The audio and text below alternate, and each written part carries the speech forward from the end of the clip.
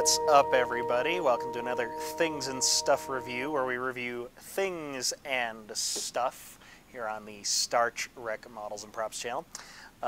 This is the third time I've tried to do this thing with audio problems, so hopefully the third time's the charm. And we today are going to be looking at the Space 1999 Eagle kit made by IMAI, I-M-A-I, however you pronounce it. This kit is 1 whatever we feel like it scale, also known as 1/110th scale. Is that a scale? Is that a popular scale? I have no idea. I don't have anything in this scale.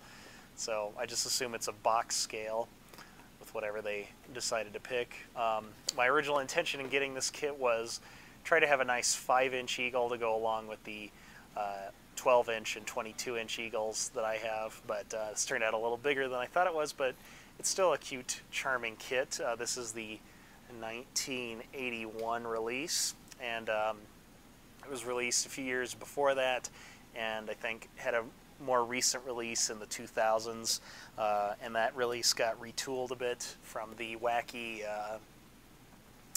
wheel gimmick that you see here. From what I've read, they got rid of that, so but we'll check out this guy. We'll check out the box first. We've got some nice images here, the cover art that's drawn, and then this looks like a picture of the real one from the series. You can see the rescue eagle is featured, some information in Japanese.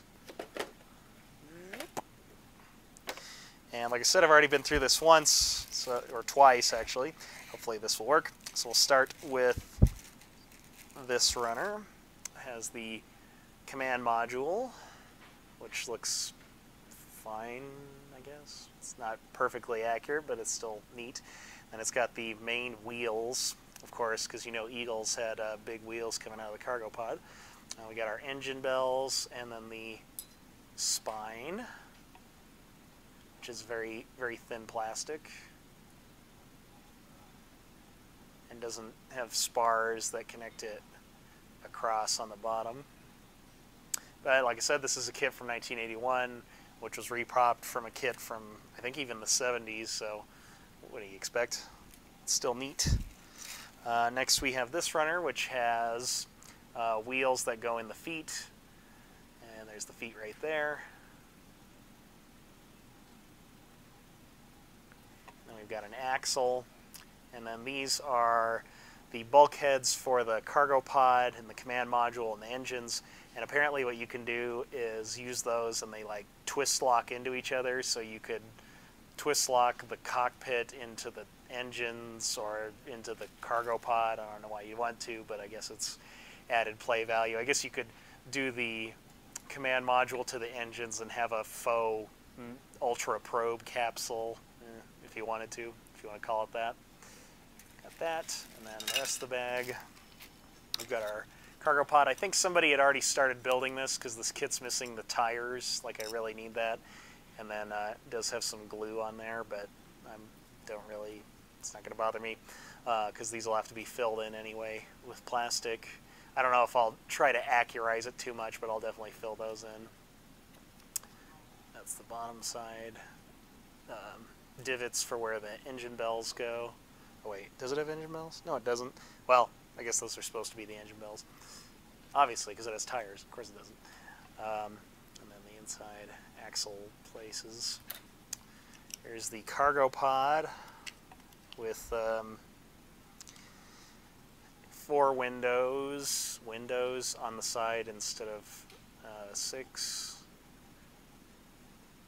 This isn't a very accurate kit, but it's neat. It's quaint, and this fits together awkwardly. Like so. That's where the bulkheads go in. So that's that guy. And then next, we've got this red runner, because you remember those eagles that were all red, right? We remember those from the show. I guess the dinky ones were all sorts of different colors, so I guess this is acceptable. This wacky detailing that's not accurate at all, but it's still kind of neat. And the bottoms of the command and engine modules There's the engine module. You can see it has the locking mechanism, so you can do all that fun play stuff with it. So there's that.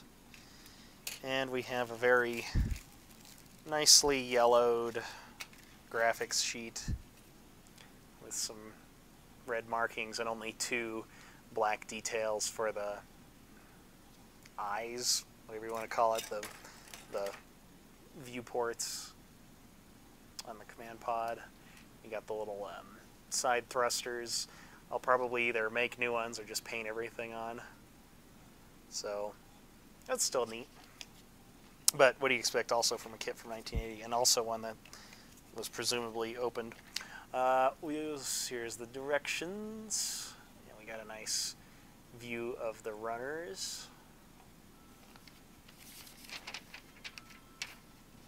And the first steps are doing the wheels and tires and mounting them into the thing, to the baseboard, whatever.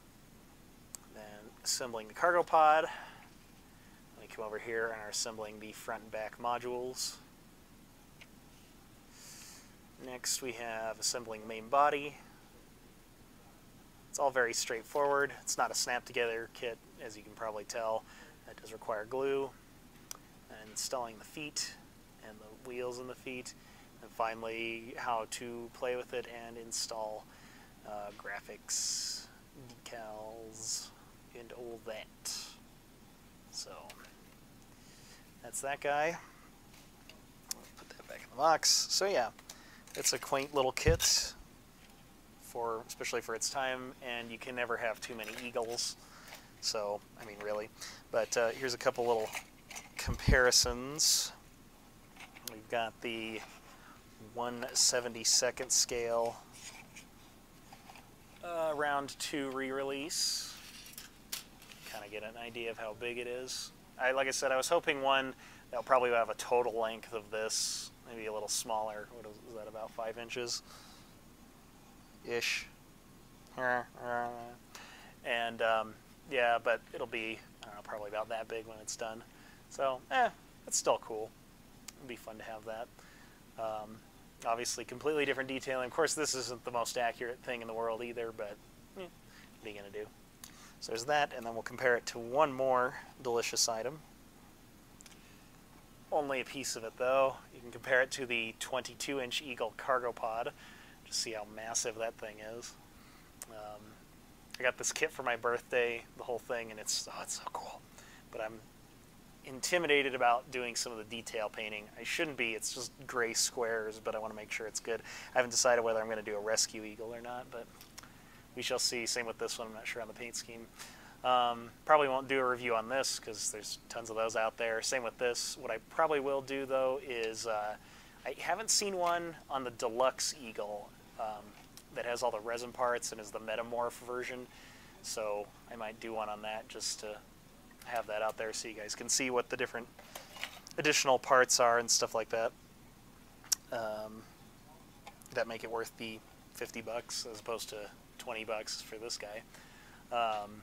Speaking of the show, I just kind of became a fan of the show. I got this for my birthday, and then I started watching the show, and I really enjoyed season 1. Now I'm on season 2, and it's different, and I don't like things that are different. Like, they got rid of Bergman and Paul and the computer guy. I can't think of his name.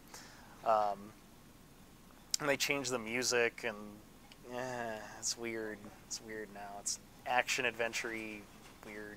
I don't know. I liked the hard, boring science. That's so much more fun and interesting to me than generic action. I don't like that new guy, Tony Gillespie, or whatever his name is. You know, the Tony guy. His name's Tony, and he has an Italian name, but he has a British accent for some reason. And the metamorph lady, whatever. I don't know. Whatever. I just got used to those characters. Maybe if I'd grown up with it for 2 years instead of just binge watching it, maybe it would have been different. So, since it's 2016, and I can't immerse myself in the lack of sci-fi television and internet and, things we have today, so I guess it's a different perspective. Oh well, it's still good. Although then I switched over to Buck Rogers in 25th Century. That was, it's pretty much what I expected. I did love Battlestar Galactica, and I'm enjoying it enough. I've only watched 3 episodes of Buck Rogers so far. Love the Starfighters. Pretty cool. I want to do a studio scale of those. It's gonna be glorious, I think.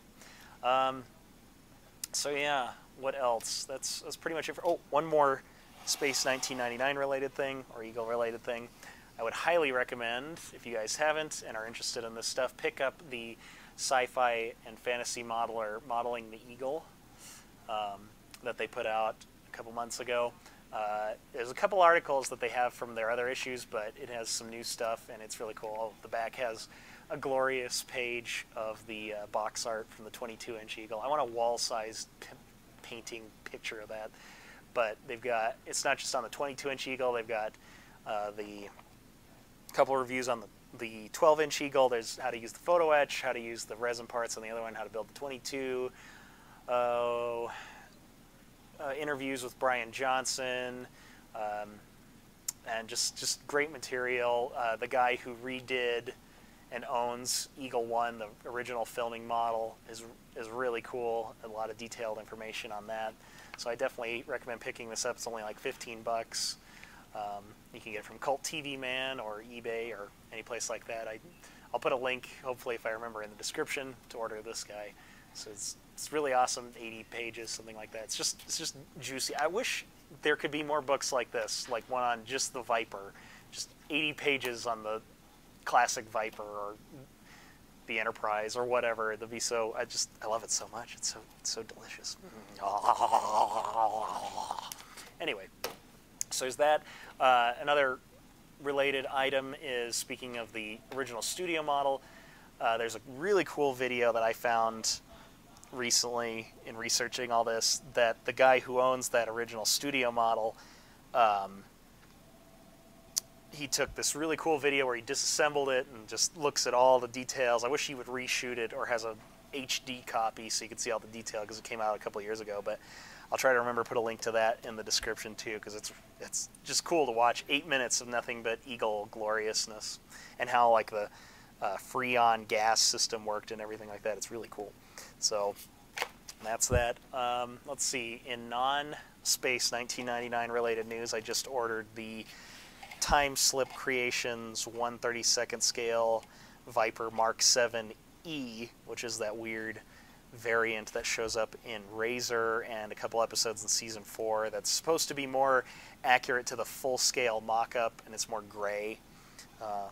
And yeah, I have to have the weird variants. I think it'd be pretty neat to build up. It's all resin.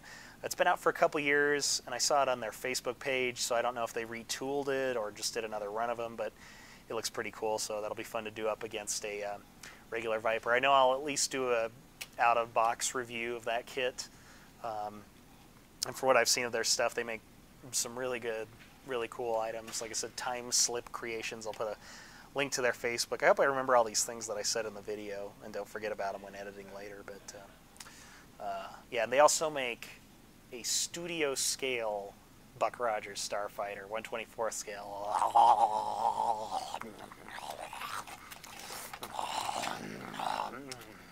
Yes, I'll have to get one of those someday. And they're not, I mean, it's still expensive, but for a studio scale model that's really well done, 300 bucks, it's 290 something. It's not terrible. That's not, in terms of all these models and stuff, it's not too bad. So, and it's studio scale, so it's even better. But that is pretty much what I got going on here for right now. I'm trying to think if there's anything else. Check out the Facebook page for stuff I've been working on and have been too lazy to take videos of, like this guy over here, and a couple 1/72 scale Vipers and props, other ships, fun stuff. Just finally got the Battlestar Atlantea all wired up, so it's glorious in its bzzz-ness. But yeah, anyway, well, thank you guys so much for watching. We'll see you next time, and or well, actually, you know, I'll see you on Moonbase Alpha. Anyway, take care, and see you.